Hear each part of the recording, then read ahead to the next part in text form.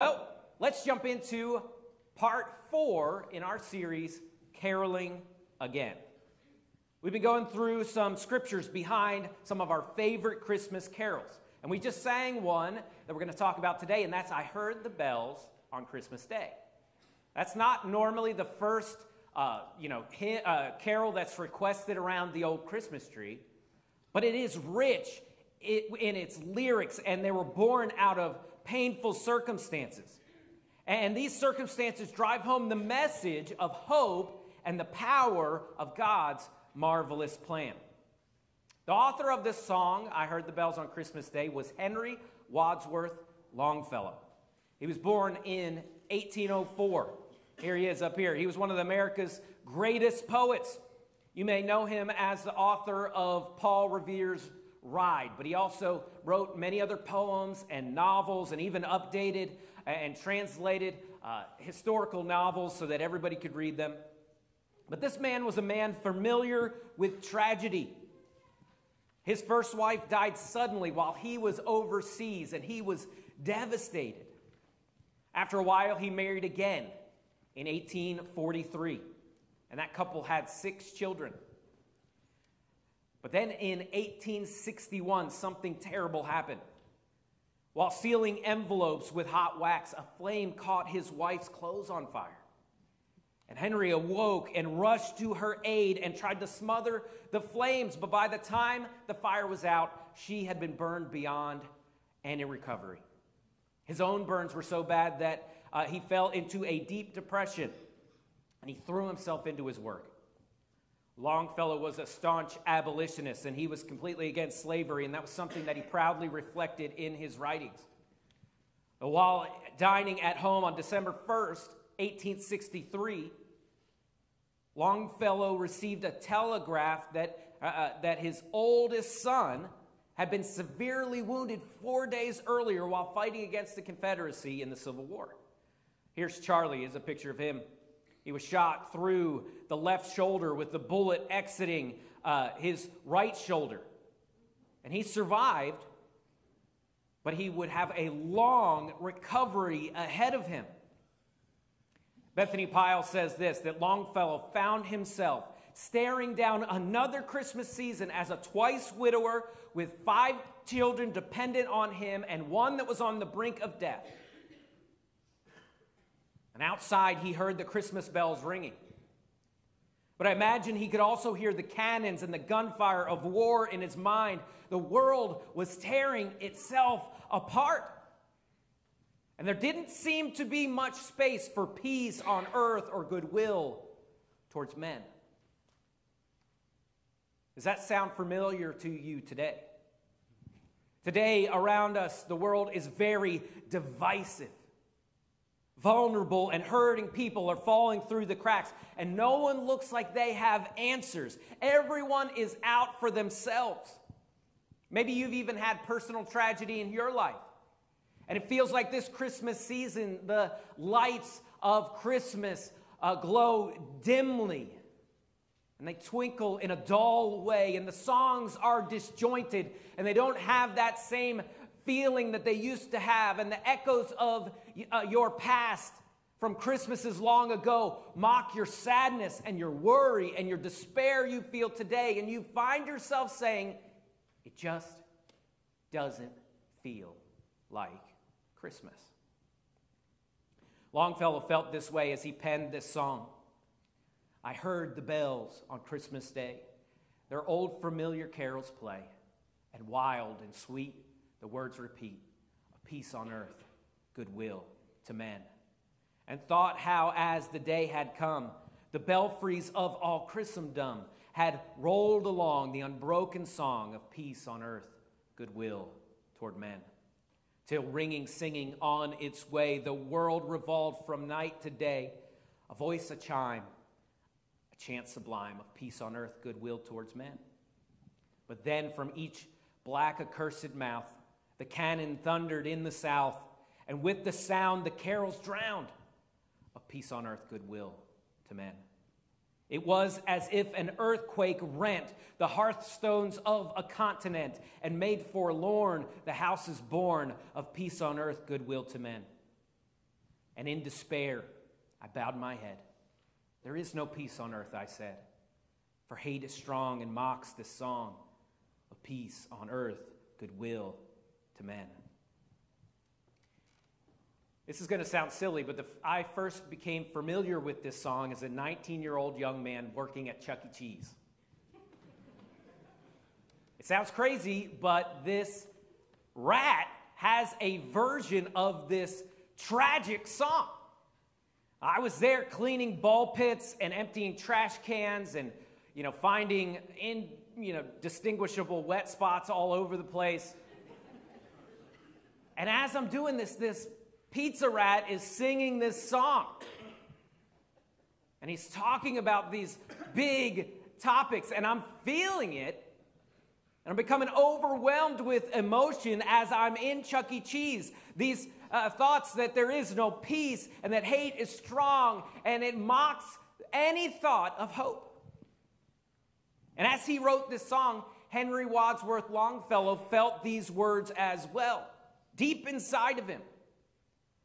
His head hung low as he went outside, and he heard the Christmas bells ringing in Cambridge and then the singing of peace on earth, but he observed a world of injustice and a world of violence that seemed to mock the truthfulness of this optimistic outlook. It's hard sometimes to look around at the world that we see and think about peace on earth, goodwill to men.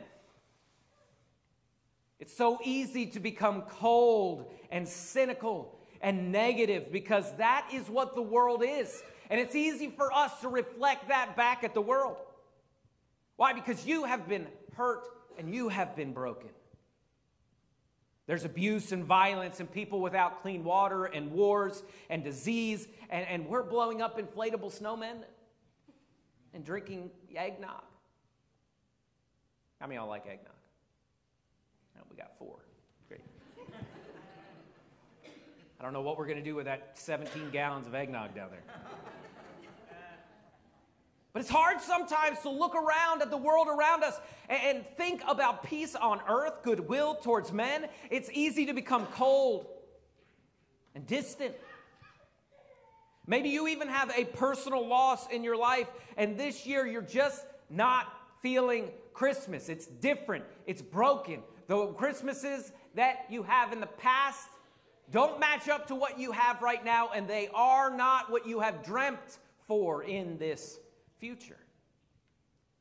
But writings like this remind us that it's okay, and even Christian, to be real and raw, and to be honest, and to boldly take our hurt and tragedy to God. You don't have to walk around with a smile pasted on your face, singing Hosanna and Hallelujah all the time, and inside be torn up. He's not tired of your tragedy. You can take it to God. He's not tired of your pain. Go to Him again and again and again with your broken heart. This realism and authenticity is what makes Christmas so special. Because this is the world that the Messiah, Jesus Christ, came into. This is why the words Emmanuel mean so much.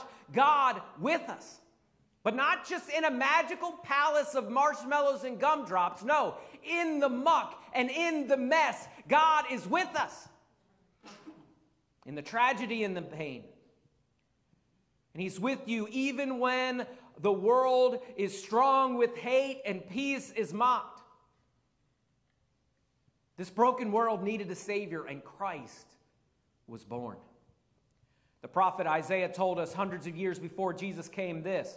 In Isaiah 9:6, Isaiah would prophesy, "For unto us a child is born, to us a son is given, and the government shall be upon his shoulders, and his name shall be called Wonderful, Counselor, Mighty God, Everlasting Father, Prince of Peace.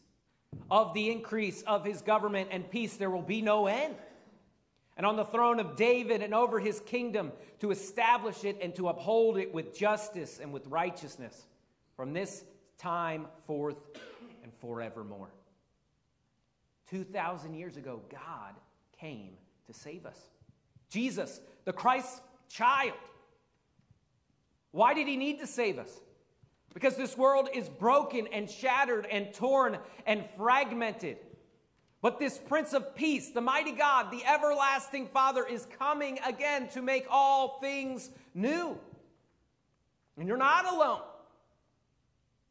And this Christmas, you may feel like you should have somebody sitting next to you as you go on a sleigh ride and you eat Christmas cookies together, and you might not have what you thought you'd have.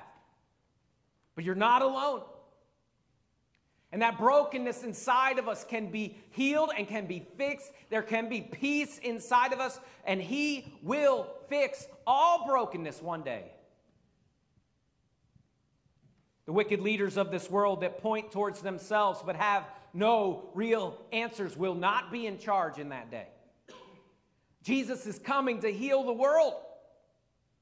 And the darkness and of depression and despair, they may wave over us. And Henry Wadsworth Longfellow felt that, and he remembered that even though he felt this deep pain, that one day Jesus is coming to heal the world once and for all. We could picture him out in the snow with his head hung low, broken because of real tragedy, real loss, real fear. And this song is deeply personal for him. And in despair, I bowed my head. There is no peace on earth, I said. For hate is strong and mocks this song of peace on earth, goodwill to men. But then the bells pealed loud and deep. God is not dead, nor doth he sleep. The right shall prevail, the wrong shall fail, with peace on earth, goodwill to men. God is not blind, God is not deaf, God is not speechless, he's not dead. No matter what, he will fix everything, whether in this life or in the next. He will prevail. Matthew chapter 1 gives us the genealogy of Jesus' adopted father, Joseph. You may remember that chapter for when you tried to read through the Bible in January and got to the genealogies and quit. All right? But there's 4 very specific things that stand out about this genealogy that tells us why Jesus had a claim to the throne, because it comes from Abraham to King David to Solomon. And it shows us why he is the King of Kings. But these 4 things stand out in this passage, and that's the name of 4 women: Ruth, Tamar, Rahab, and Bathsheba. Each of them with their own unique story and pain. Widowed or abused, trapped in sin or taken advantage of. Each of these women being used in the most amazing way possible to be part of the lineage of Jesus Christ and to have that pain redeemed by the Redeemer. And despite their pain and struggle, God used them and used their story. God's not done with you yet either. Even though you may not see it in the right now, God's not dead, nor doth he sleep. This life is temporary, but life with Christ is eternal. A couple of months ago, I was writing this sermon, and it's kind of weird writing Christmas stuff before Thanksgiving and like halfway in the summer almost. But I came home and I had showed Noah this song. I heard the bells on Christmas Day, and he just was taken with it. He'd been listening to it ever since. And what was important to him about it is he was going through a time at school that he was frustrated with, and he was a little depressed, and this song reminded him that it was okay to feel your emotions. And it's okay to admit that you're not okay. And it's okay to admit that life is hard. But peace is possible because God is not dead.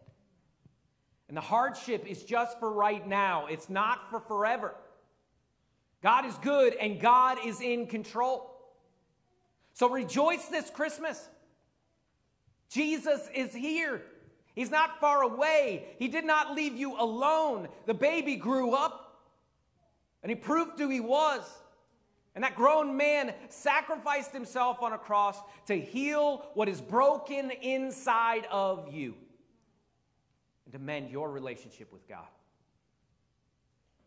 But that grown man didn't stay dead. He rose from the grave and he's coming back to finish the job of healing and mending the world so that there will be peace on earth forever. And this is why we say, Merry Christmas. With every head bowed and eyes closed, as the band comes.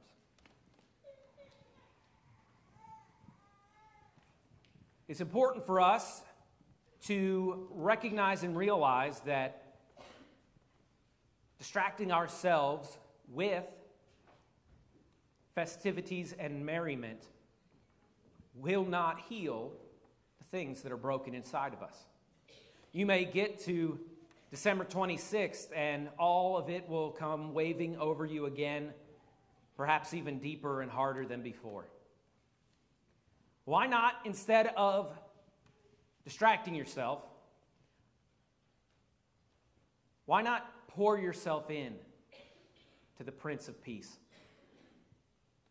Give yourself over in this moment, in this right now, and tell him, God, I'm hurting, I'm struggling, there's real pain that I have buried deep inside of me, a relationship with somebody in your life that your heart is broken for, fear about your future,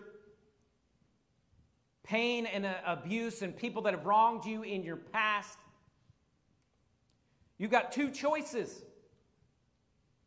heading into this Christmas season. You can carry it with you, and you can feel that weight inside you and distract yourself. But really, in the deepness of who you are, you know that there is brokenness that hasn't been healed. You can carry it. Or right now, in this moment, you can give it to Jesus. You can hand it over to him and say, God, I can't do anything with this yet. God, I have to wait, or I can't fix this, and I can't bear this anymore because I can't do anything about it. But I trust that you are in control, and you can bring peace where there is no peace. You can give it over to him right now. There's someone in here today that's got a brokenness with their child or their parent. Someone that's missing somebody around the Christmas table this year. Or somebody who's got a new diagnosis, or their checking account just isn't going to match what they need. You're not alone. Emmanuel, God with us in the brokenness and in the trauma and in the struggle. Surrender. Give it over. Let go. Stop trying to fix it. Stop trying to make it better. Stop trying to plan it all out, or stop trying to get that person back, or stop trying to make it better. And instead, give it to the maker of the world. Give it to the one who fixes things. Yeah, it may not be today. It may not be next year. Some things will be fixed in this life and others in the next. But you can't struggle the rest of your life and be who God made you to be. You can't thrash and kick against your problems. There is no peace in that. Give it to him. And maybe that means you give it to him in the right now, and then you give it to him 45 minutes from now when it crashes over you again, and then you give it to him tonight and then tomorrow and then the next day, and you're constantly handing your problems back to God because you realize you can't handle it. You need him to bear your burdens. Life is hard, but you don't have to do it alone.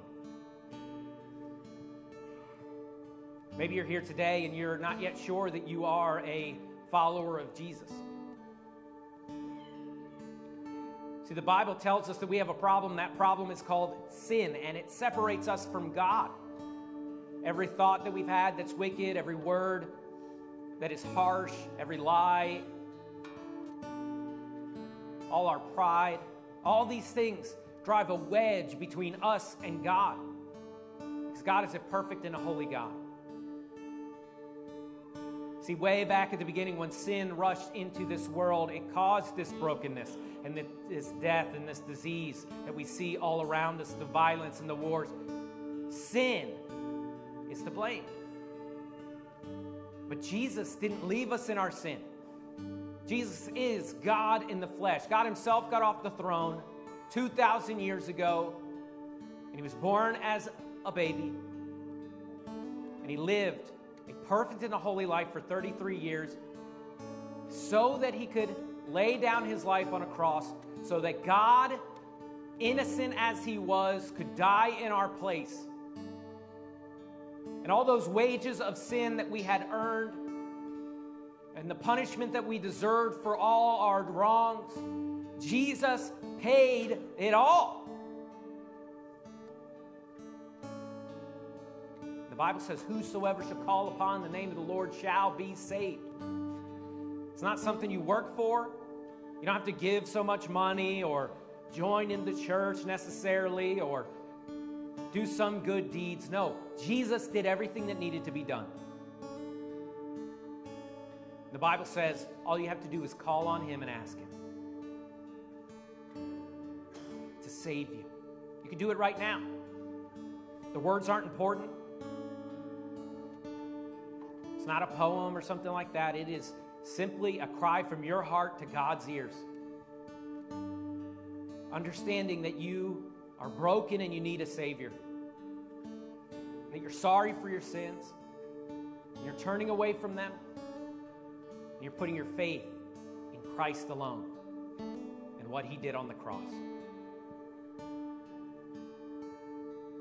I'm going to challenge you, if that's that calling inside of you that you're feeling right now, don't leave until you get that settled. Doesn't have to be pretty, doesn't have to be perfect. It's a calling out from God in your heart. I need you. Jesus, I need this gift of salvation. Forgive me for my sin. Won't you call out to him today? If you do that, I pray that you'd write that down on your connection card, because I'd love to follow up with you. Say, I chose Jesus. Heavenly Father, God, we love you. God, I pray as we continue through this Christmas season, God, those that are hurting and broken and they're just not feeling it this Christmas, God, I pray that you would help them to give it over to you and to remember right now in this moment that God is not dead, nor does he sleep. That he is good and that he's in control. God, we love you. In your name we pray.